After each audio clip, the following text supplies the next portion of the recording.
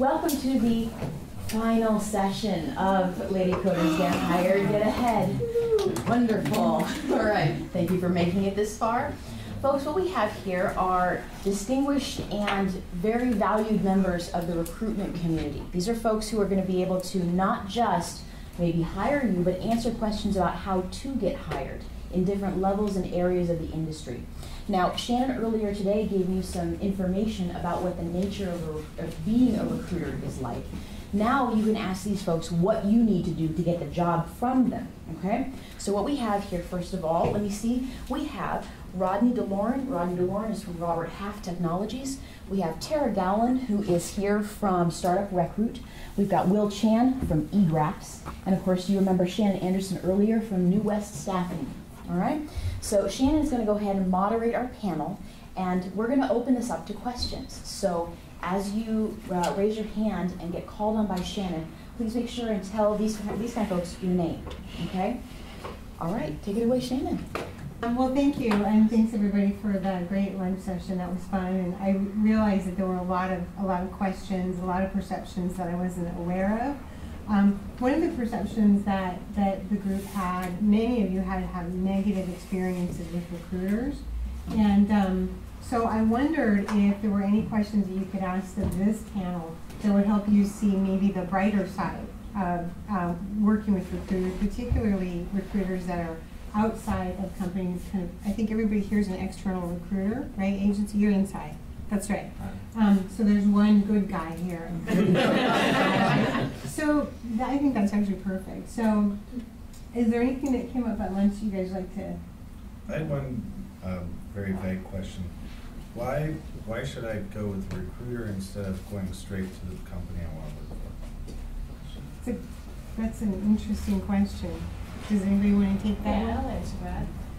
And I'll start off by saying that I actually work only with startups, companies that don't have any internal recruitment or HR personnel. So if you want to get to that founder, the only way to do that is through me. And that's a unique situation, because usually if you're dealing with an agency such as Robert Half, usually bigger companies, you can go different directions than a bigger company, but that's just kind of my own background. I've been in recruiting and started off in contingency search, like Robert Half, about 15 years ago.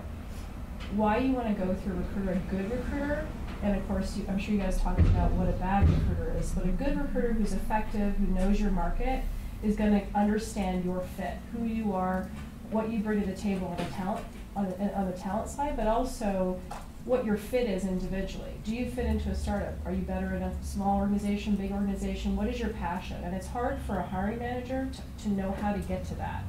So somebody who's been trained and who's experienced in evaluating what the full person is, not just what's the skill or what's a resume, which is fairly useless, but what really makes, what makes you you, and then finding that right match. It's not about plugging a person into a hole, into an opportunity. It's about finding, in my opinion has always been, you start with the candidate first.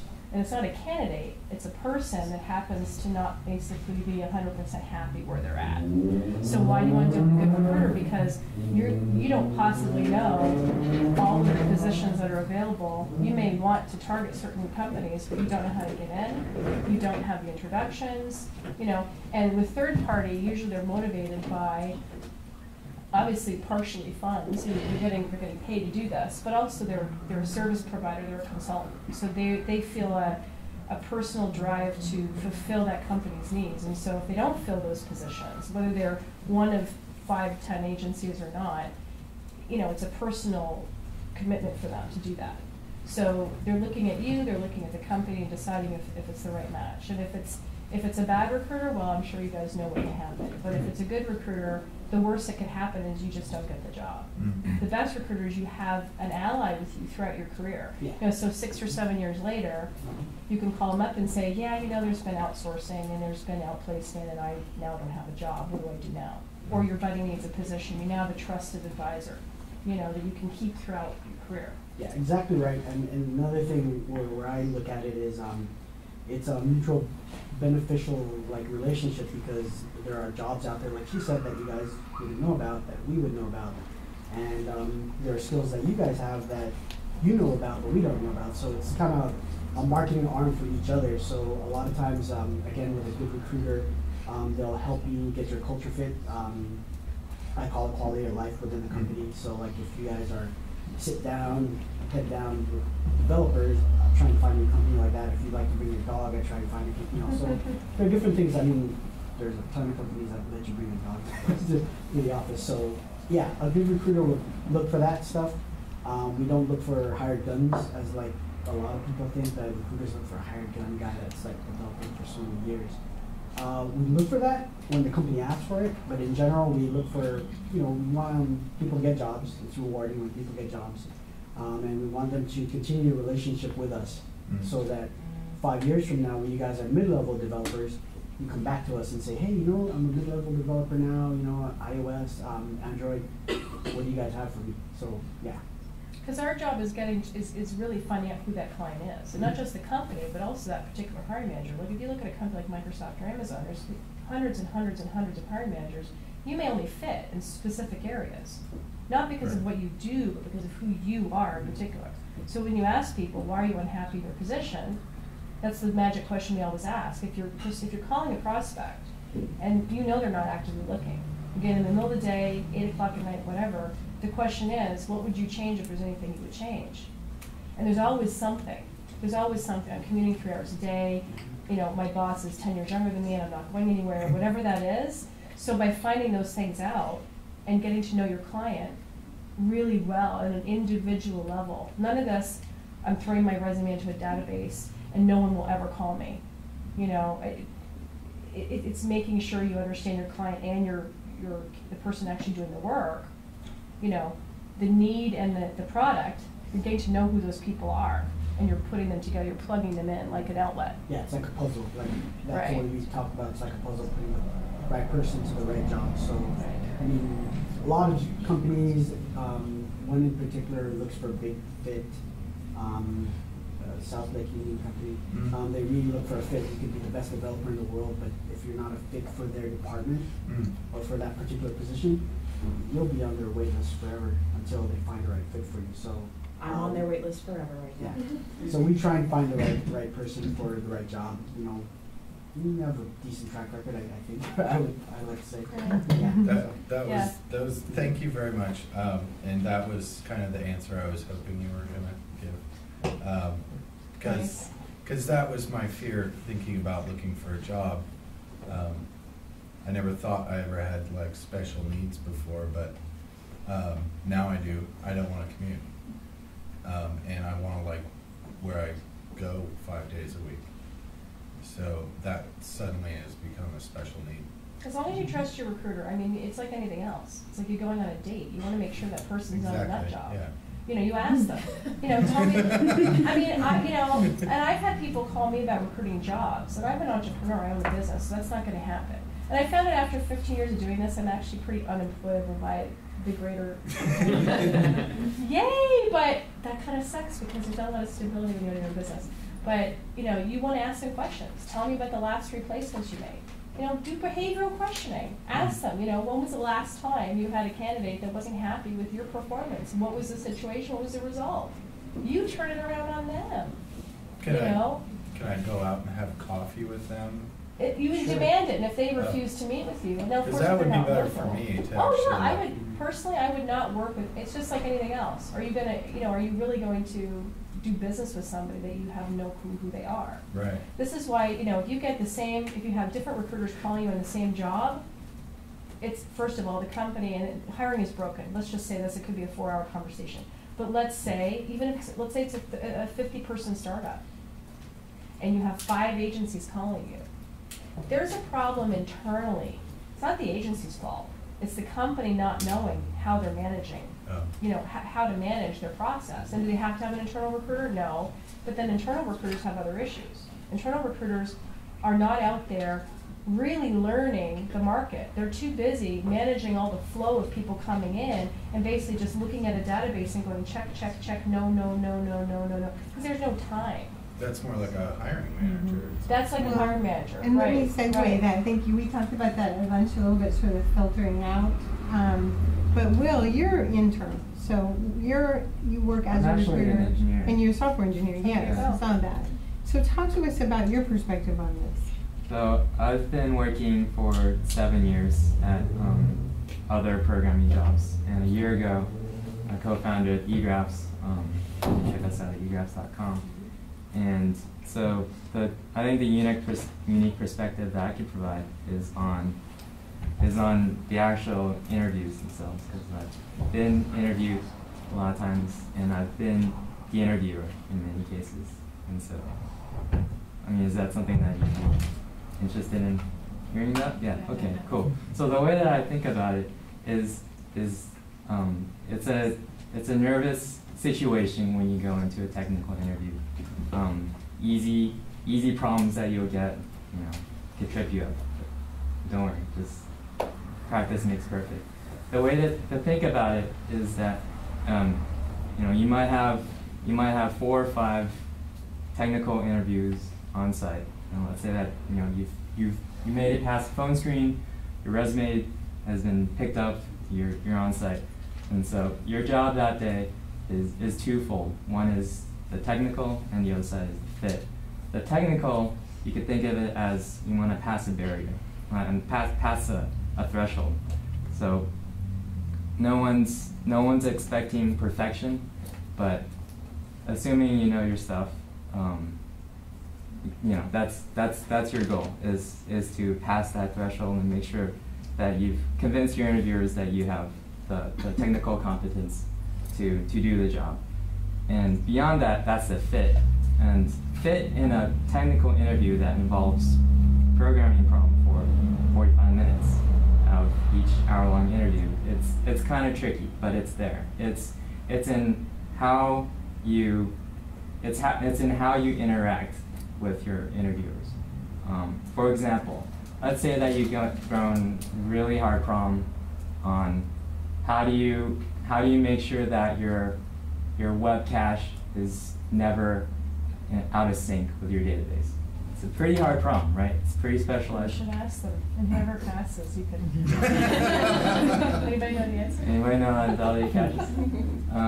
Well, it's a tough problem that involves race conditions and all that stuff. The point of it is that you're expected to not have that background beforehand, and you're supposed to struggle with it.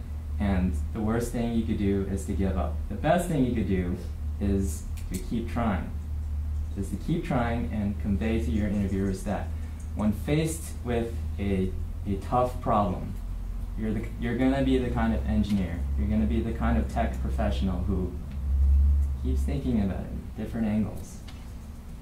And your interviewer is going to try to steer you towards certain solutions, right? Certain approaches. Listen to those. Don't just, I've seen people. They I gotta give them credit. I give them a hint, and they'll just ignore it and keep going the direction. It's kind of cool. I mean, they've had something to chase. But most of the time, the interviewers know the problem really well because they've given it a dozen times already. So, probably your best bet is to be receptive to the hints that you're given and respond positively and try to think thoughtfully about that direction. And that itself is another fit indicator for your interviewers. It's an indication that so, programming is not just working by yourself. Programming is working on a team. And your teammates, your future teammates will want to know that you're a positive, thoughtful, receptive person to work with, who doesn't give up. And one thing I like to tell candidates with that particular type of question or that particular situation is a lot of the people like him, they're looking for people with aptitude rather than knowing. They're looking for people that would learn and figure out how to, be perceptive, like of the questions that he's asking and how he's leading you.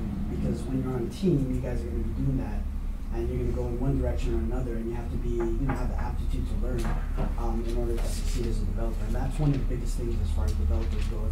If they have the aptitude to learn, a lot of times they pass the first technical screen and go to the next one, even if they're not the best developer in the world. So just, look for that.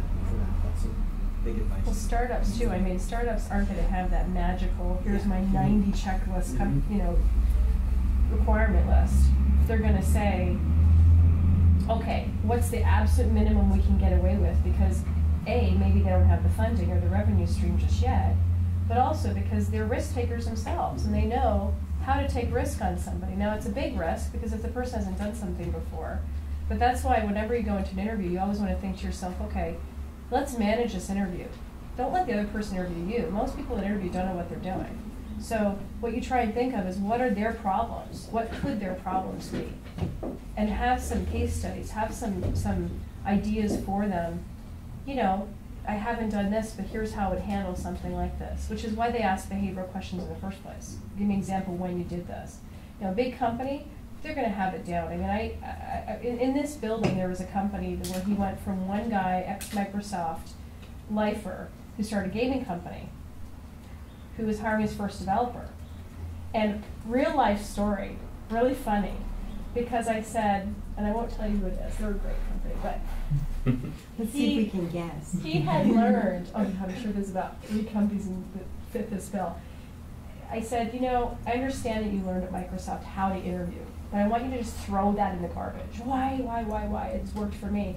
I said, well, because it really doesn't work. All you're doing is just finding out, does the person have this experience, and you're only paying X, they're not going to have this experience. We found you a dozen people, you know, that have 30% or 40%. This is the startup world, right? Smaller companies that they can't afford to ask for the world and back again. Unless they're a co-founder, and then they're talking huge equity, that's another issue altogether. But, you know, and he was very blank, and I said, you're not really showing enough engagement. You're going to scare these, they're kids, they're younger candidates. You're going to scare them off. And he's like, oh. And I said, it's not Microsoft. You know, find out who these people are. And without giving too much away, the person that he hired, he had reservations about for a few reasons. And I said, you gotta take a risk. This person's willing to take a risk. They have this experience. They may not be perfect, but you know, you've got a probation period. You know, bigger companies can take those risks and they can hire tons of people and they don't work out. It's not a huge deal.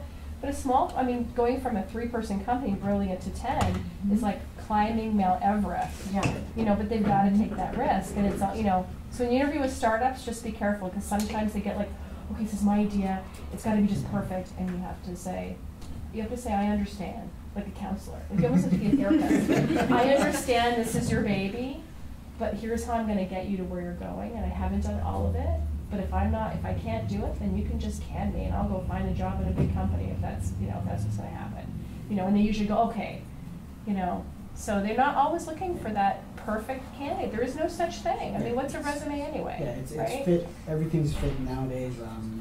It's fit how you can work with a team, how you can fit into the culture of that particular company. You know, there's companies like Microsoft that have a particular culture, and there's a company like a couple of that I work with that are smaller companies that want the total opposite of Microsoft. You know, they want someone that can write their own scripts rather than just press a button to do a test.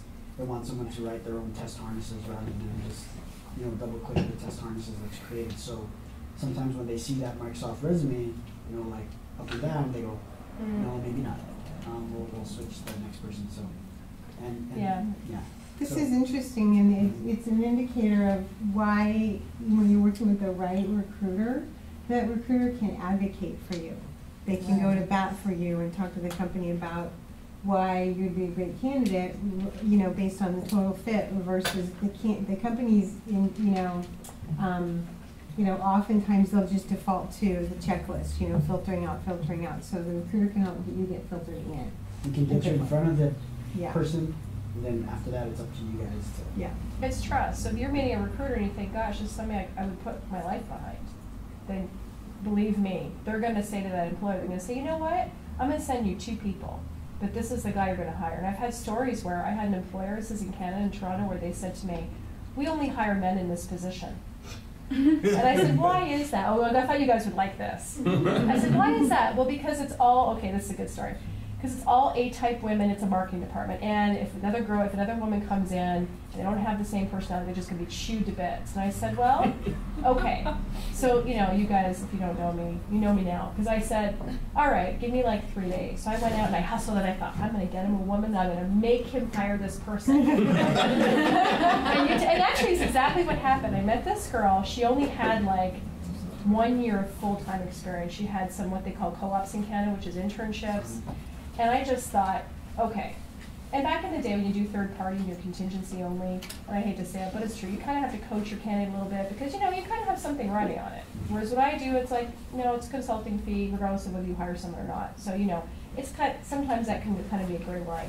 But we're trying to make you the best person we can. There's no line, there's no kind of fudging. But I said to her, I said, listen, this is what he said.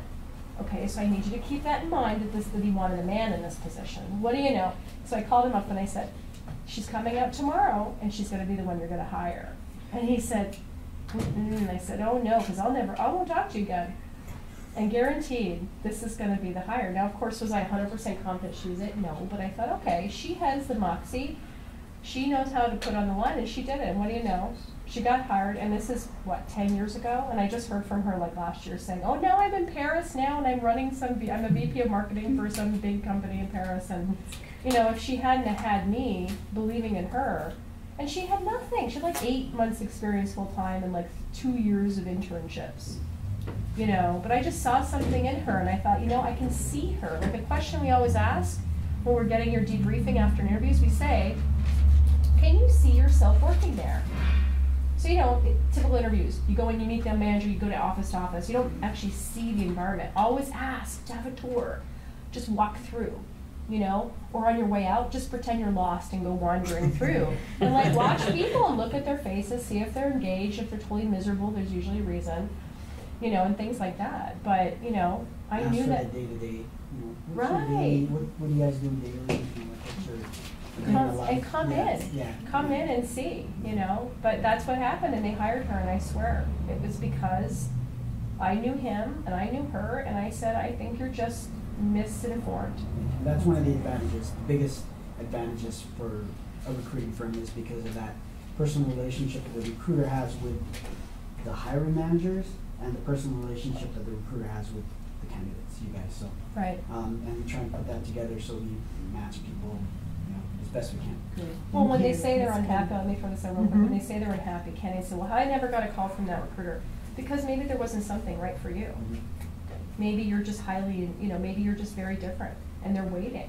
So, you know, you don't want to give us a bad rap. You know, we talked to, we meet you, you know. They didn't call me after 2 days. They didn't call me, they stopped. Yeah. Well, maybe they're just, maybe we're doing you a favor and saving you guys from all these horrible, you know, interview experiences. So we don't want to throw you into like an interview where right. you're not a fit at all, and then you go, I hate this recruiter, doesn't right. send me to the right place. So we try and at least, you know, get you something that you're interested in rather than just throw you. Okay. So I also just want to, excuse me, Bill, not to cut you off again. Recruiters are good listeners, but we're great talkers. So we have to kind of get ourselves this up. I know you have a question and Bill has a question. Can we take Bill's question first because he got caught up at lunch? Absolutely. Okay, and then Tara. Well, what was happening is when Shannon was speaking at lunch, I got the observation that what she was describing her job as was kind of like matchmaking versus the external could potentially be doing a temporary hire, more like dating. And I heard one of you guys mention dating as well. Right. So with following up on that, so Will, you're an external and you're Will, okay, I'm sorry, and you're Rodney? Okay, so Rodney, are you the one that do you do external and temporary? Yes. Okay, so everybody else does permanent, essentially, right? Okay, so the one thing I was going to ask is, especially for you, because you're the one who does that part, I heard from another recruiter that things changed sort of drastically when the market changed. And part of that change in their perception was that companies were more risk averse and they would do more trying before you're buying, and they're liking this as an entryway into jobs. Okay, I just wanted to share that. Yeah, and especially for entry-level, junior level positions, they like that. And it's good to have it under your resume as well, like a 3-month, 6-month contract for a lot of developers out there. So are there particular companies that you guys potentially are the gateway for permanent jobs too? I've heard some companies there that are specialize. Companies, yeah, there are a few companies that come to mind that we're kind of the gateway for. Okay. You know. Would you share that with a candidate? Yes. Okay. Okay.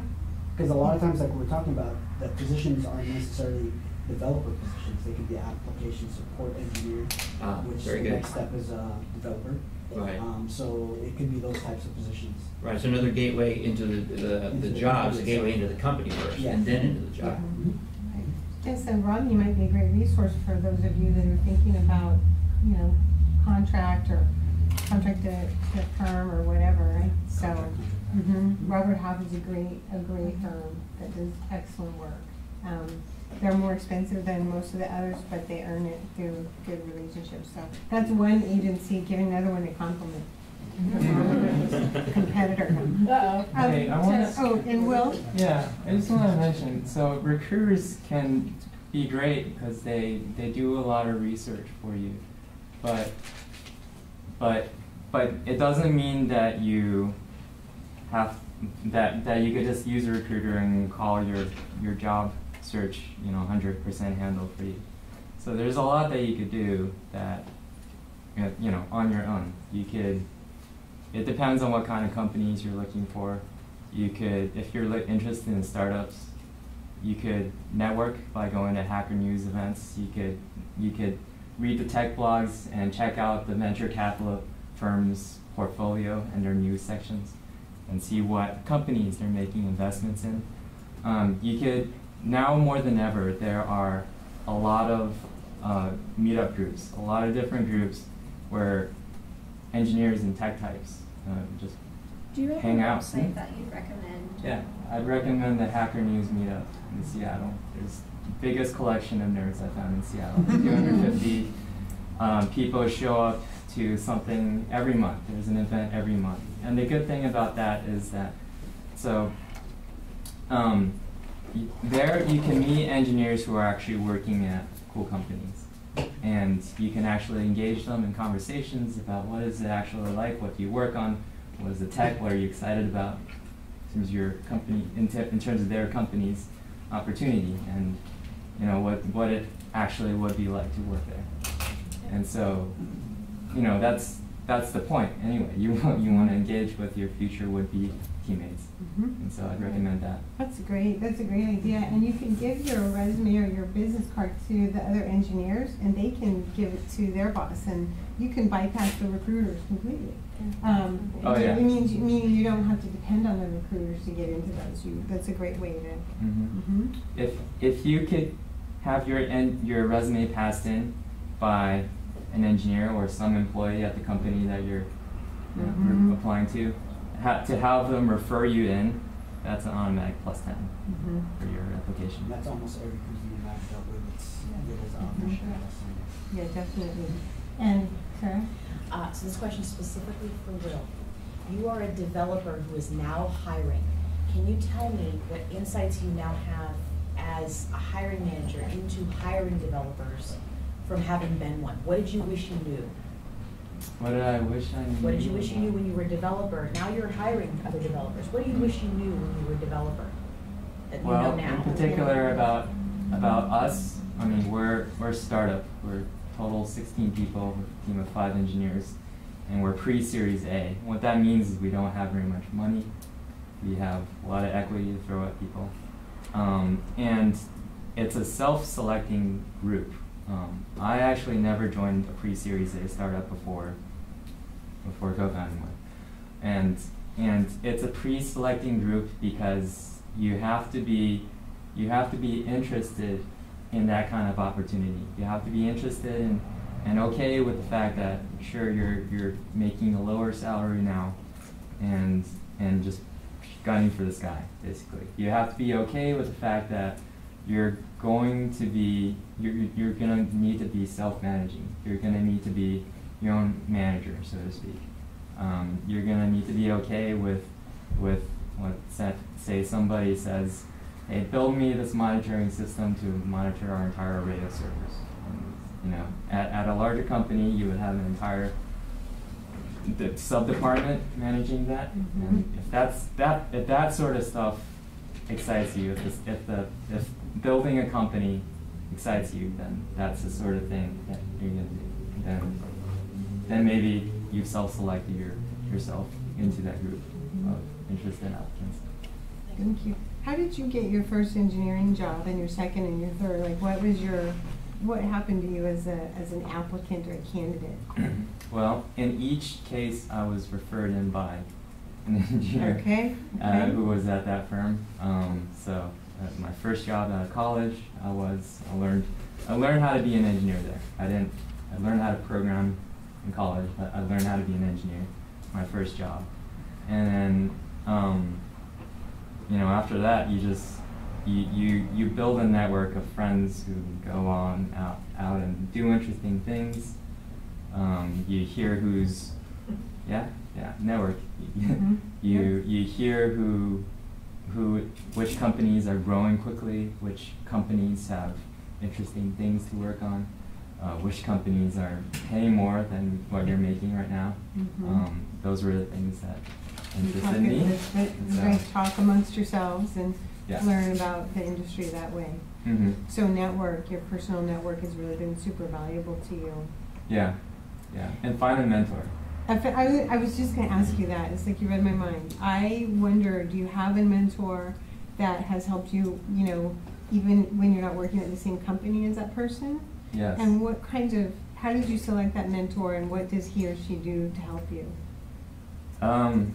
It's really not that complicated. It's show that you're interested in your job when you get there. Do your best to learn. Every new job is going to have a steep learning curve. Try to get up that as quickly as possible, and people will notice. Software engineering is the most meritocratic industry out there. Doesn't matter whether you have a college degree, doesn't matter how old you are, where you are.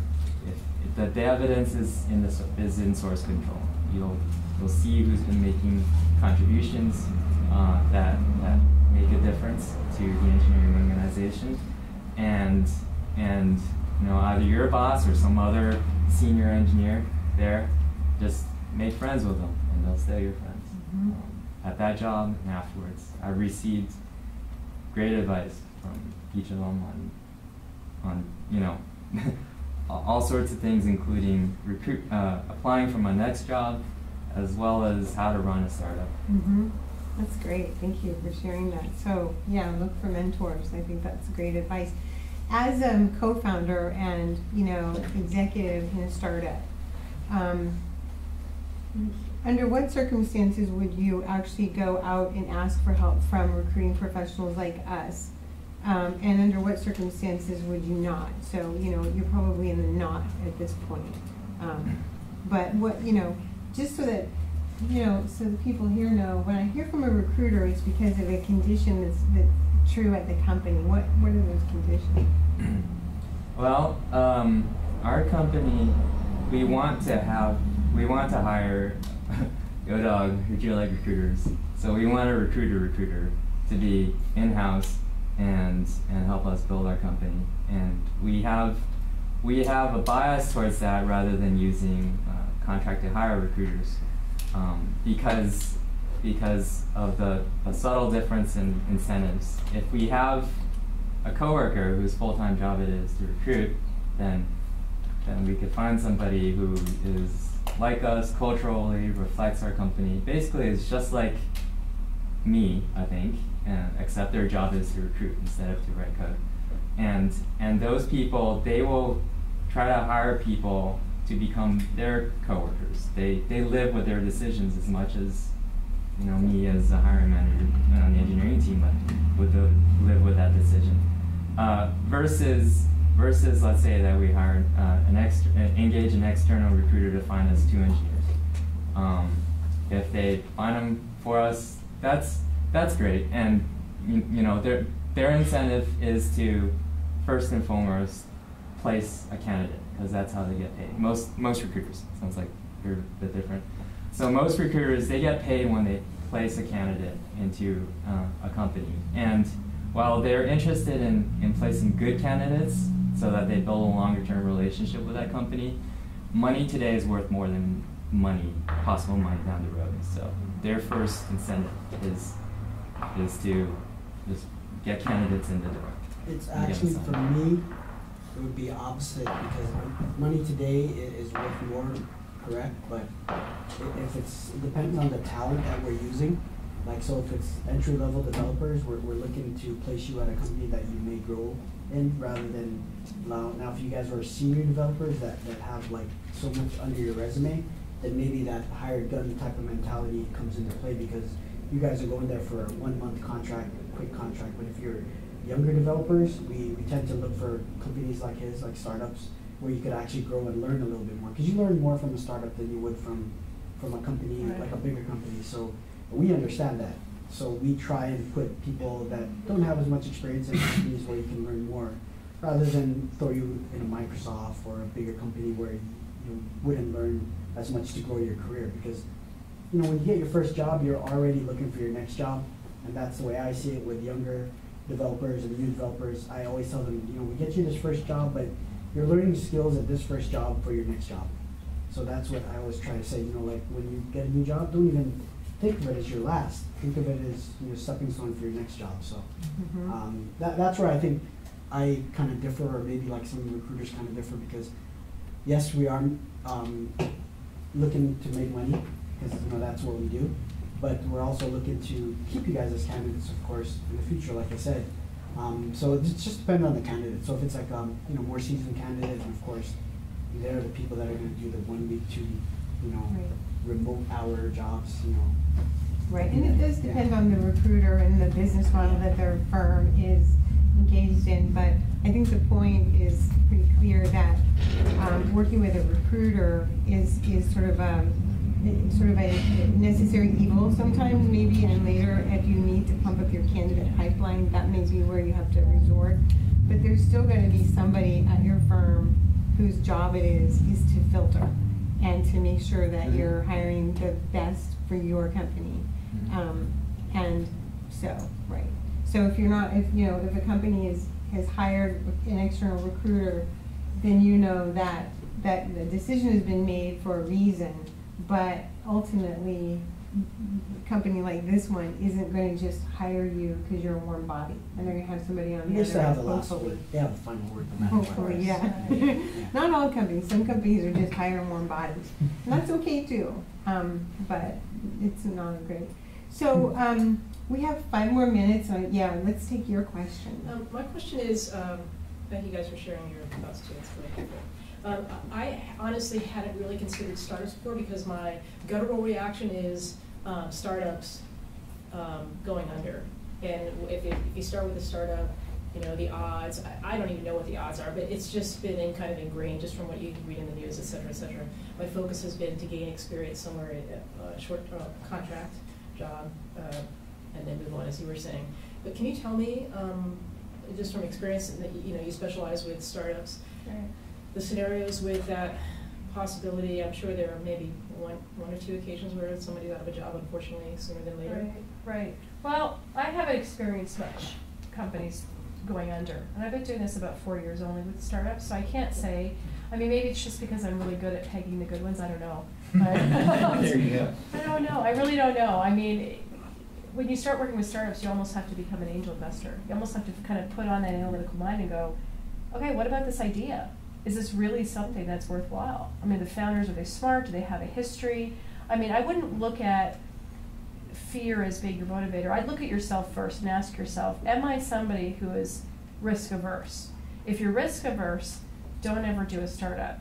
If you're somebody that wants to start a startup at some point, I'm going to add to what you had said, perfect place to learn how to run a company is to go work for another startup. Then you're going to decide, is all the blood, guts, and gore and the potential upside of the fame and the money in the learning, is that worth it? If your answer is no, then don't even think about it. Because you can, here's the thing, the great thing about startups is that you can have an idea at any time in your career. You can be 70 years old and have an idea, and you become vastly successful at 70. It doesn't really matter when you do it. If you start with a startup first, if you're just kind of building your career and you want to start with a small company, great thing is those big companies love that. They love people that are innovative. They love people that are forward thinking, that take risks, because what do big companies don't have? What don't they do well? They don't move fast. Why do you think they buy? I mean, here's the interesting part. I'm not sure if you guys touched on this. This is why big companies purchase startups. Why? For their people. they can't just recruit these guys because they have equity, they've got vesting schedules, they have things they're working on right now. So what you'll see these in the, you see this on, Hacker News, you'll see it on the papers, and GeekWire will say, oh, our company just got acquired. And you'll find out very, slowly over time, you'll never hear from that company that actual idea will be gone. It's the people they wanted. And so, especially in the Bay Area, you call somebody up and you say, hey, I've got this great opportunity, would you talk to me? Well, I've got 2 years of my contract, and I can't leave, or else I'm going to lose, $150,000. How did that happen? Well, they bought my company. So you basically sold your soul to be stuck at a company for 2 years. You better have made some good money. Right, that's good, Tara. Thank you. That is called an acqui-hire, acquisition hire. Right. Sounds awesome. Right. Yeah. Also, want to say, conversely, small companies don't really value big company experience if you're coming out of a big company right out of wet behind the ears. I disagree. Okay, I was going to say, you might disagree with that. Some of the startup companies I work with, if they see a long history of big companies without any startup experience in there, it's a little scary for them, especially people coming out of Microsoft who are used to huge infrastructure, and sometimes it's hard for them to make the transition. It takes a little while to wash Microsoft out of your hair, but that's just my experience. I'm curious what are you seeing that? And I think this is our last comment, right? Because we got to wrap it up, but I'm curious. Yeah, Because I have some great Microsoft people I can show you. We got them already. We got one already. Great. Well, I've got some more for you. I'll give you a discount.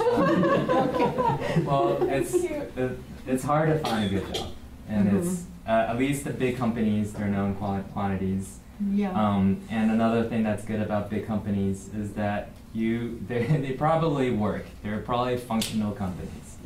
There are a lot of dysfunctional startups out there. There are a lot of startups with garbage business models, or just no process. At the big companies, you learn what functional processes look like. Probably, maybe some. Yeah, there are exceptions, but at least they're more known quantities. You learn things like testing, code reviews, and how to behave professionally.